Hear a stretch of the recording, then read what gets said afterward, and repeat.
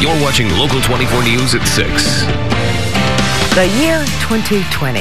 Is it the mark of a new decade, or instead, is it 2021? The debate is a trending topic as we inch closer to midnight. Local 24 News reporter Brittany Moncrief in the studio now after speaking with an expert who broke it down for us. Brittany, what did you learn?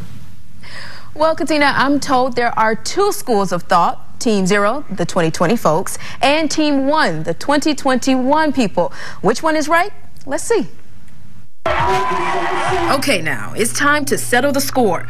The mark of a new decade, is it 2020 or 2021? This is officially the end of the decade. I am Team 0, 2020. I love accuracy, so I believe it is 2021, but I also love convenience, so I have to go with 2020. Some say 2021. Question mark? Nah, I think this will be Roaring 20s number 2. According to Memphis Astronomical Society President Jeremy Veldman, it's counterintuitive because from the time that we were young, we were taught to count 1, 2, 3, 4, 5, 6, 7, 8, 9, 10.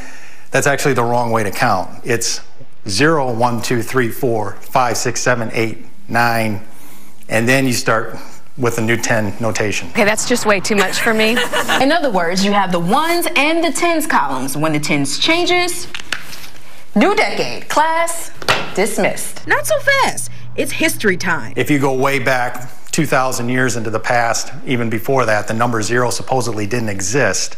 It wasn't introduced into our culture until around the 6th century AD. You sneaky 0, you. It's a lot easier to reference a decade with the 70s or the 60s. In that case, 2020 could be the start. When Y2K happened, I mean, it was the year 2000. It was not, 2001. If you turn 50, are you in the first year of your 50s or are you in the last year of your 40s?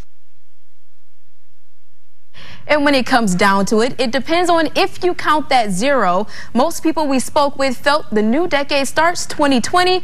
There were also others who said, it doesn't matter. Let's just bring in the new year. Live in the studio, Brittany Moncrief, Local 24 News. Britt, that's too much. Thank you. A lot to think about, and we wanted to know what you think. So does the decade end with 2019 or 2020?